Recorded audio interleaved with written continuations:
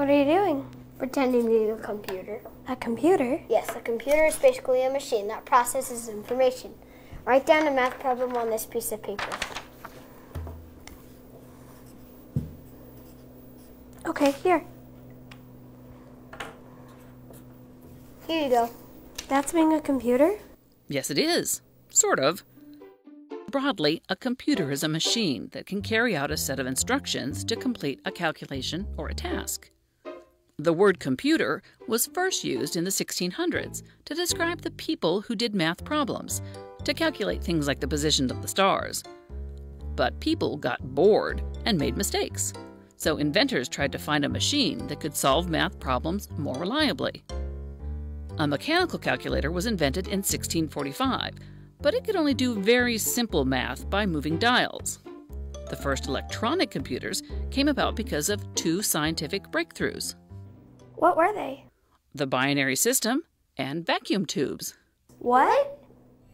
Well, first, the binary system. When we count to 10, we use the digits 0 to 9. The binary system uses just 0 and 1. So 0 would be written as 0, and 1 would be written as 1, but 2 would be written as 1, 0, and so on. Using the binary system, you can write any number with just 2 digits. Now, vacuum tubes are just like a switch that let you turn electricity on or off. Scientists tied a series of vacuum tubes together to make a circuit that represented the digits, 1 represented by the switch on and 0 represented by the switch off. The first computers used rooms of vacuum tubes tied together with miles of wire. The Mark I was among the first digital computers. It weighed 5 tons and used cards punched with little holes to program the machine's operation. Transistors, or semiconductors, eventually replaced vacuum tubes. They're much smaller and use less energy than vacuum tubes, so computers could get smaller and faster. But how do computers work?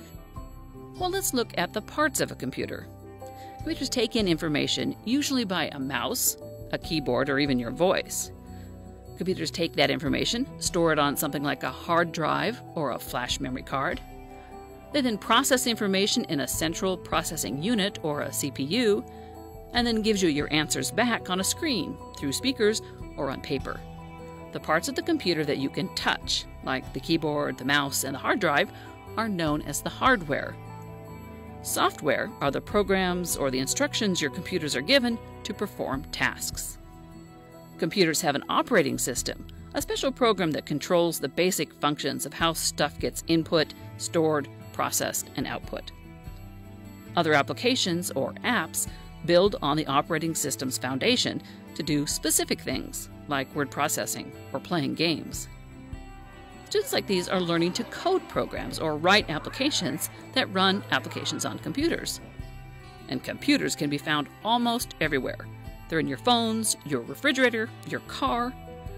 Computers use networks to share information. And we all use the World Wide Web, or the Internet, to find out things, to create things, and to connect with each other all across the world.